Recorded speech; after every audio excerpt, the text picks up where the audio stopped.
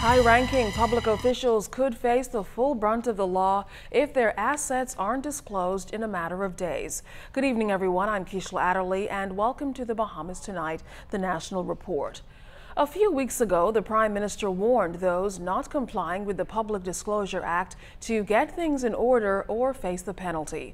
This comes as a number of public officials haven't met the March deadline and were given a grace period which ends in a few days. In this two-part series, our Clint Watson talks with the chairman of the Public Disclosure Commission to get an update on who has taken some action.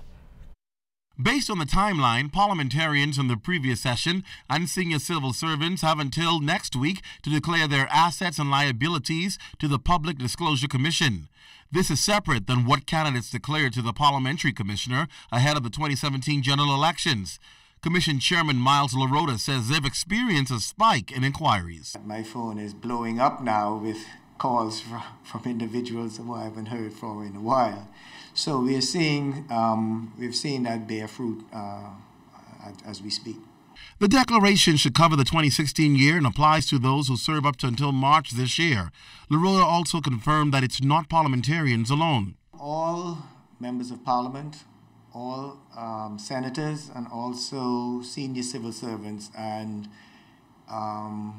department managers and deputies. Now, that's where the vagueness comes in, because you would have a situation where you have a permanent secretary and a deputy permanent secretary, but now you have the undersecretary. And so there are some ambiguities and some things that need to be cleared up with regards to having an official list. But what's not vague is the penalty for those who do not comply. They could be fined up to $10,000 and even prison term if they were to breach the act with providing things like, false information. We have basically been relegated to merely writing to the Prime Minister and the Leader of the Opposition and furnishing them with information with regards to those individuals who have not disclosed. It's then up to the Prime Minister. The Attorney General would be the person who would commence these penalties per se. As bad as some politicians have been delinquent in disclosing, you have some senior civil servants who are even worse. And as a matter of fact, we have had situations where individuals have actually called the commission and have been very rude to the staff who are just doing their jobs. And although the reality is persons may try to hide assets, LaRota says by and large persons must also submit supporting documents in their declarations. They must furnish to the commission their bank statement with regards to that particular date.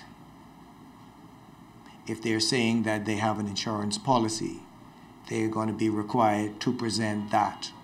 If they're presenting a certificate of deposit with certain amounts on it, those are verified by the fact that they are required to submit the relevant statement signed on the bank's letterhead, signed off by an officer. While not disclosing who is outstanding, he did confirm that there were persons who have not yet disclosed. Clint Watson, ZNS Network News.